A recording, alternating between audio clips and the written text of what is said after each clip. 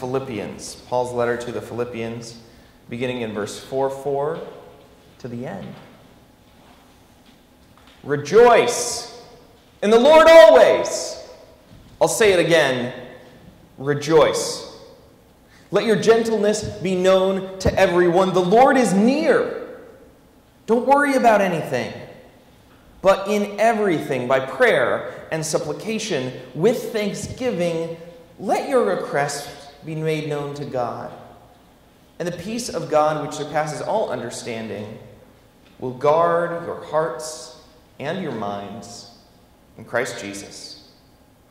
Finally, beloved, whatever's true, whatever is honorable, whatever is just, whatever is pure, whatever is pleasing, whatever is commendable, if there's any excellence, if there is anything worthy of praise, think about these things.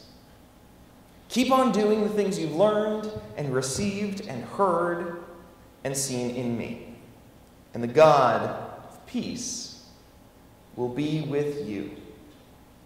I rejoice in the Lord greatly that now at last you have revived your concern for me.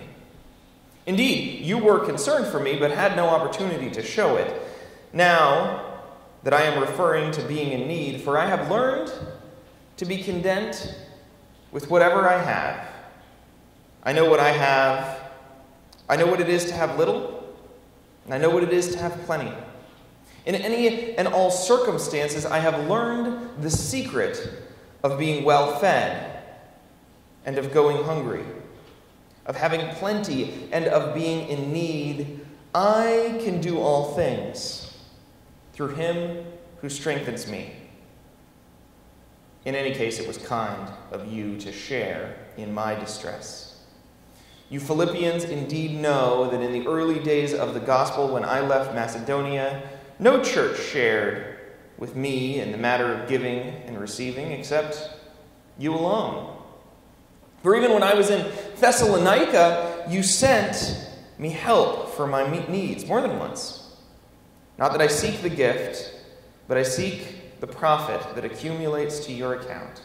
I have been paid in full, and I have more than enough. I am fully satisfied. And now that I've received from Epaphroditus the gifts you sent, a fragrant offering, a sacrifice acceptable and pleasing to God, my God will fully satisfy every need of yours according to his riches in glory in Christ Jesus. To God and the Father be glory forever and ever. Amen. Greet every saint in Christ Jesus. The friends who are with me greet you. All the saints greet you, especially those in the emperor's household. The grace of the Lord Jesus Christ be with your spirit. This is the word of the Lord.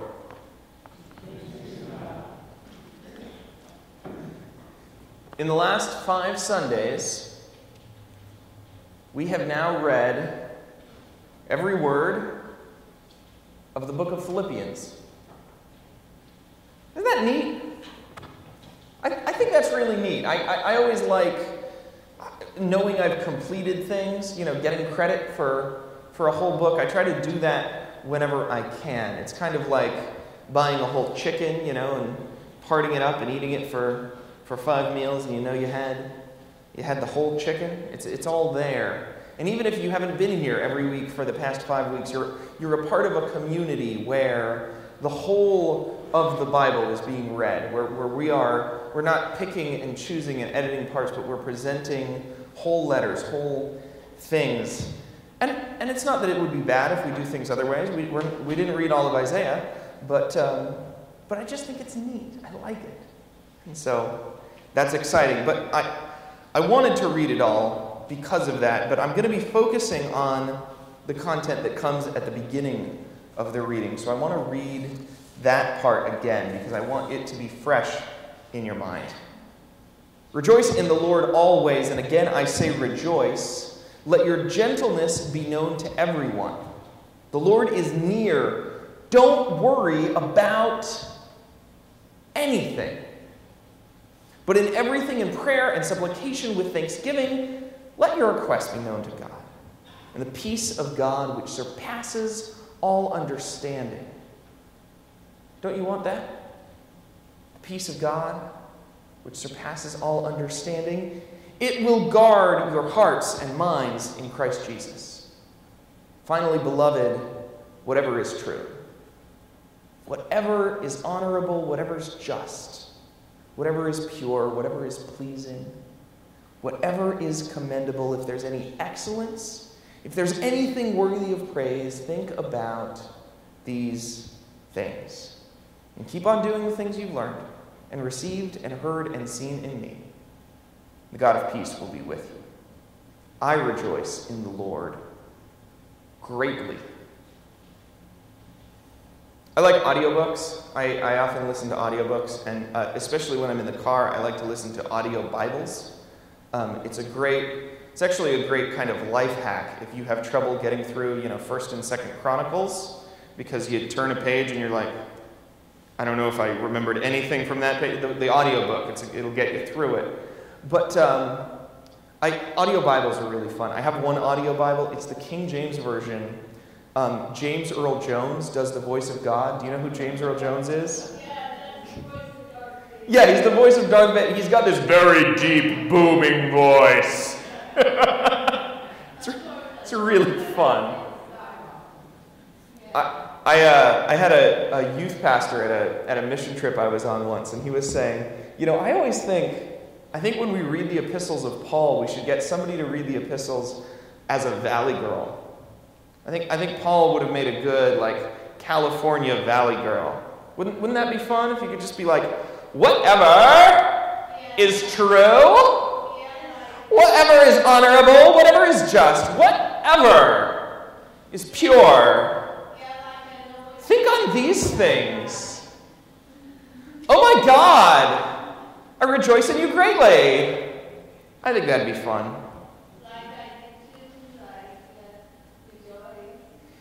He gives, Paul gives an incredibly bold, incredibly broad instruction here. And it's worth highlighting. It's worth reading 3 times. It's worth talking about in different ways the broadness of it. He says, whatever. In the original Greek, that means whatever.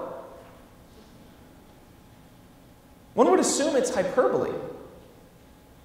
That it can't possibly be taken literally if it were not for the fact that this comes at the culmination of everything we've seen, everything we've learned so far in the book of Philippians. This is the conclusion to the book, and it follows from his argument.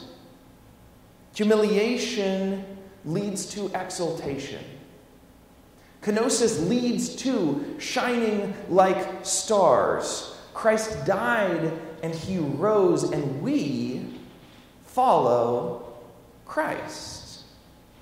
We struggle and we rise. Up and up and up. And so he ends this book on this incredibly high note. He's been going up and down and up and down and up and up and up.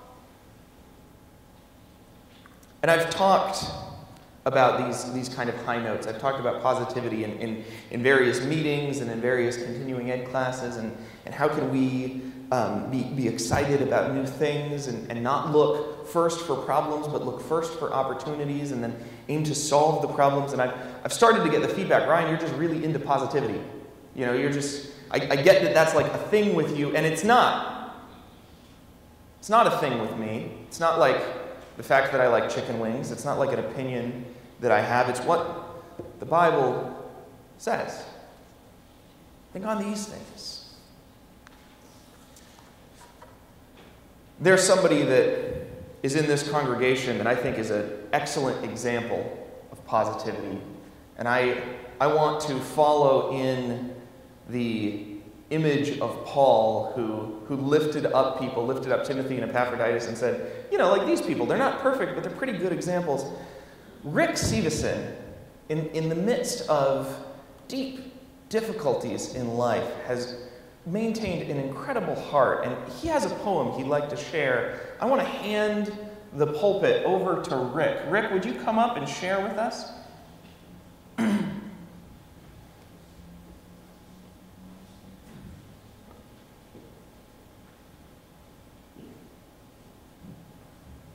morning, everyone. Do I need to press something, John? Hello? John's not here. Oh, why don't you use the lectern mic? I think... Hello? Oh, there we go. I'll just stand here. The Lord's given me quite a few things over the years that I've written down, and it's all been by direct inspiration of the Lord. It's just amazing some of the things that He's allowed me to write down, and I've been very grateful for them. And of course, I haven't done anything with them, but this is one that He gave me quite a few years back, and it's about the apostles and their walk with Christ and what they went through to bring the message, the gospel, to us. And it starts like this. It says, most people think the Christians are a people with a dream, with door-to-door alliance and a message to redeem. But the ones that came before us with the truth on how to live, through sweat and blood and hunger, gave us all they had to give. They were James and Simon Peter, Matthew, Philip, Jude, and Tom, Bartholomew and Andrew, Simon, Judas, James, and John. Some were just beheaded and others stoned and crucified, but not before the gospel told the world why Jesus died. And from the time they heard the calling of a man from Galilee, they left all they left behind them, just because it had to be. And they wandered over mountains in the dry and desert lands to live and breathe the gospel and obey the Son of Man. And for years they followed Jesus until the ending of his life. And they learned to live with sorrow as they learned to live with strife. And except for one who hung himself for something he had done, they all retained the promise of the work they had begun. And through power, signs, and wonders, they proclaimed the Son of Man, and they told how they had witnessed how he died and rose again. They were beaten and imprisoned, but their hearts were spirit-filled, and they all proclaimed the gospel until the day that they were killed. They were James and Simon Peter, Matthew, Philip, Jude, and Tom, Bartholomew and Andrew, Simon, Judas, James, and John. Some were just beheaded and others stoned and crucified, but not before the gospel told the world why Jesus died. Thank you. Thank you, Rick. Rick, I just want to interview you for a minute in front of these people, if I can, if we can do a sort of inside the actor's studio. Because, I mean, you're not perfect. Fine. But you, I mean, this teaching, I feel like, is something you've internalized. Like you're living in Orlando in modern times, a lot of the same things Paul was living. Paul was a man who was in prison, facing the real possibility, if not probability, of death. Paul was martyred. And you've been diagnosed with multiple cancers in your body. How do you deal with that and still come to church and smile at me every week? Where does that come from in you? It comes from the Lord. I mean, I know that no matter what happens, that everything's going to be okay. You know, the thing that hurts me the most is what I'm leaving behind is my wife and my kids. You know, that hurts the most. But yeah. I mean, I know beyond a shadow of a doubt. I mean, I've had so many encounters with God, one-on-one encounters, that there leaves no question whatsoever about God's existence. It's not even a thing of belief anymore. It's a knowing, you know. Mm-hmm. And, you know, so it's a win-win for me either way. You know, if I die, I get to go be with the Lord in paradise, and if I live, I get to stay here in pretty much paradise with my wife and kids and retirement. So, you know, I mean, it's a win-win for me, but unfortunately, it's not for my family. That sounds a lot like what Paul said, that to live is Christ, to die is gain, right? I don't know where I'm headed, but I trust it'll be what God needs, and I preached at Westminster this last week, and I'm so often humbled by the wisdom in this room. And I shared with them that. I talked about, being the youngest, one of the youngest people that sits in this room, and how much more some of you have to teach about some of these issues than I do in some ways. Thank you very much for sharing and for being an example and a part of this. And all of you, in various ways, I pick on Rick because he can kind of take it and he doesn't mind the spotlight, but all of you in various ways are embodying pieces of the gospel that the rest of us need to learn from and grow from and engage with.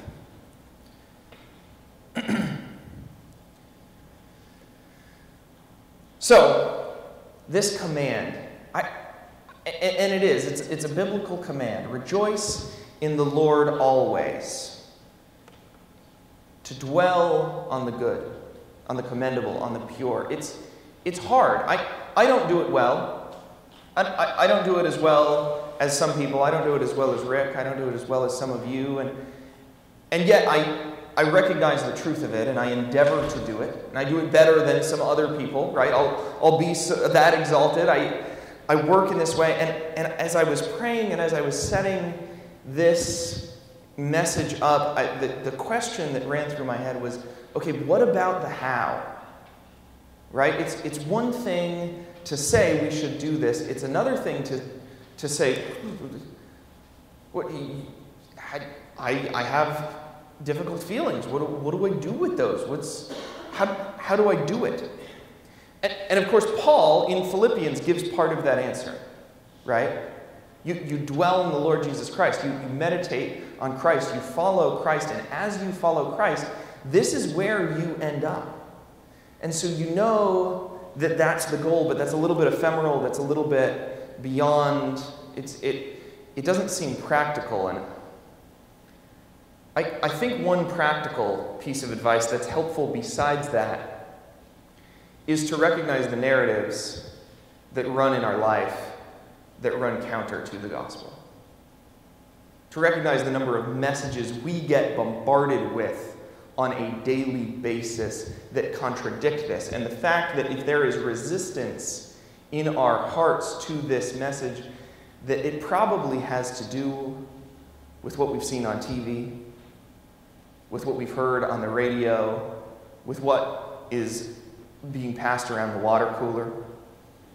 Because the world wants us to focus on the negative.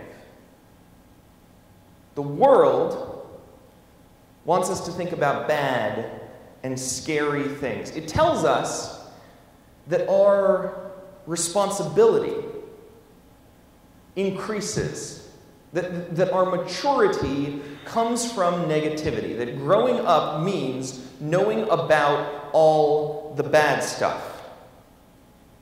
How often have you heard, if you're not angry, you're not paying attention? This political climate, if you're not angry, you're not paying attention. Clearly, you're just inept unless you are having really negative emotions. Or have you ever heard you really need to be educated on the dangers of blank. Fill in the blank. It can be anything. It can be, oral vitamins or smartphones or I saw one about LED traffic lights. Apparently they don't melt snow. They just want you to focus on whatever's bad, whatever's harmful, whatever's scary, whatever's new and different and uncomfortable, and they want you to dwell there and make your home there, and they think they tell you that's what makes you strong. And it's a lie. It's a lie from the pit of hell. And the world tells you these things, the culture tells you these things because Satan encourages it to, and because it wants you to buy. It wants you to want. And you can't want new things if you're happy. You're immune. You can't be sold.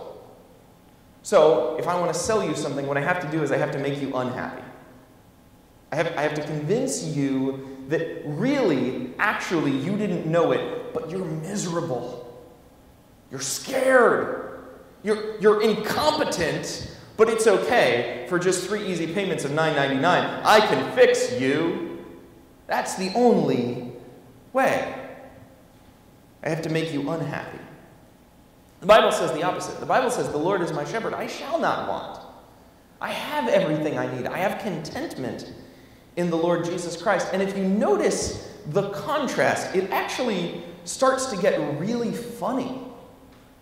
I have a video for you. I'm going to put it up. What this video is this is a compilation of the black and white portions of infomercials. You ever see an infomercial? And there's always somebody, who's like, "Ah! My hair! I do not have the spina curva." And it's like, just watch these when they come together. When we put more than one of them next to each other. Go ahead, Hisham. Oh, yeah. Do you ever forget how to hold things entirely? What? Oh, no, pouring.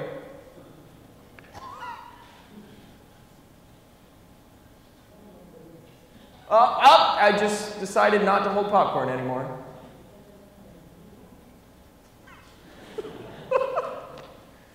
Sitting down. Oh. Sitting down is so hard. Oh, if only I could have a device that could sit down for me, so that when I have a tray on my lap, I won't. Because every time, it's just throw it. I don't know why that is, but that's my life, isn't it? It's ridiculous. It's ridiculous what they try to sell you on. They try to convince you of the problems that you don't really have. But you know what does it even worse than infomercials? You know one of the ways that the culture runs this narrative into your life is the news. If it bleeds, it leads. If someone is suffering and dying, that's what we put on the main headline. That's a saying in the newspaper industry. And make no mistake, they want to sell you things just as much as the infomercials do. They want to sell you an ideology. They want to sell you a worldview. They also want to sell you a newspaper. And it's just a whole lot more compelling if you say, "What is in your tap water that might be killing your children? Stay tuned," than it is if they say, "Well, we actually cleaned the tap water. It's cleaner than it used to be. So know that. We'll talk more about it, but that's the info you need." All right, they won't tell you that. You never open a newspaper and read, like, "Happy family has a pretty good day." That's not going to be printed. It won't work. You won't buy that paper. What you're going to get is what might happen if the politician I'm running against wins. Oh, what might happen? You'll get editorials about all the possible hypothetical things that might go wrong. And if you're like me, and you think you're safe because you just don't read the paper, you get all your news on the internet, you're not safe. Because nothing makes someone hit that share button like bad news. Hit share or Mark Zuckerberg will steal your identity. You have to pass this to 50 people or you're in trouble. I'm going to say something controversial here. I'm going to say something, a theological statement about bad news, and I want you to follow, because you might disagree, but I believe this. Bad news is the opposite of good news. It just is. It's the opposite of the gospel. And yet I worry that some of you are thinking, "Ryan, this has been a pretty negative sermon. You've been talking about a lot of things that are negative and saying that negativity is bad. And does that mean that I get to ignore everything you just said? Not listen to you? Because I kind of have some pet anxieties, some concerns, and I kind of feed them, and I kind of take care of those anxieties and help them to grow. And I just want you to notice, if you've got a part of yourself, because we all have different parts of ourselves, if you've got a part of yourself that's doing that, notice yourself doing that. I'm trying to use humor. I'm trying to give some kind of anesthetic before surgery, because this is a hard issue, and often laughing and making fun of something helps with that. But it is true that I do more than Paul of enumerating what not to do. I hope you will hold my speech writing skills against Paul's point. He, in Philippians, stays away from bad things for the whole book. I mean, he drops in occasionally, in the midst of a good sentence, he'll drop in this crooked and depraved generation, right? It's not that the bad goes away, but he's choosing to focus on the good in the midst of a really bad time in his life. It's not that Paul doesn't recognize that there are problems. Paul recognizes problems. He also spends he has problems, and he recognizes problems in other people, and he spends several entire epistles attacking other people's problems directly, saying, this is bad, this is how you fix it, this is why. That's Galatians for you, that's Colossians. But it's not a contradiction that he directs us to say, whenever you can, meditate on the good. Dwell on the good. Build your home there. That's that Hebrew word yashav. This isn't a Hebrew book, but that's a concept, right? Put your yashav, the place where you settle down, put it in the good. Because God is good. And good is good. If the culture tells us that responsibility, that being informed, being helpful, being insightful, being successful comes from criticism, it comes from know thy enemy, the gospel says the opposite. It says that the bad happens, but you get better, you get more righteous, you get more humble, you get more exalted by knowing God, by imitating the image of Christ.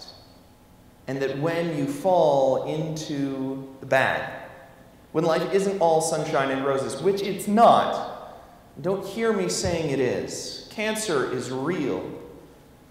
And sometimes the depression, sometimes the fear, the embarrassment, the grief overtakes us.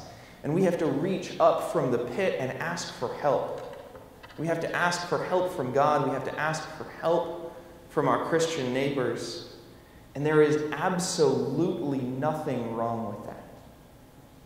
When you're suffering, you ask for help. That's the right thing to do. When you're in depression, you see a doctor and you take medication and you get with people and you fix it so that you can get back to where you live, to where you belong. God wants to rescue us from that and seat us with Him. The culture wants us to live there. It wants us to believe that when we criticize, when we complain, when we critique, that we're helping. We're not helping when we complain. Sometimes we complain. Sometimes I complain. But what I'm doing when I complain is I'm asking for help. Right? It's the opposite of helping. I'm saying, this problem bothers me. Can you help me with it? Paul in Philippians asked for and received help. We need help to find our way home.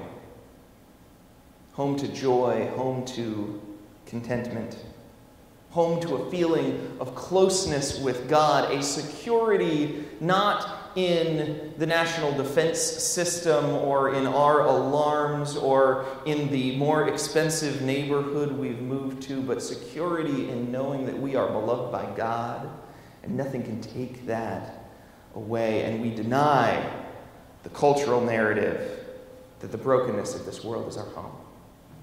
Our citizenship, it says in Philippians, is in heaven. That's what the book of Philippians really leads us to. Sometimes religious people keep using words after they no longer are used commonly in the culture. We started saying blessing a long time ago when the English language was different. Bless didn't used to be a religious word. What a blessing is a gift. And to bless someone is to make them happy. And I want you to be happy as I give this blessing, so I want you to know the meaning of that word when I say, may the Lord bless you and keep you. May he make his face to shine upon you and be gracious unto you and give you peace. Amen.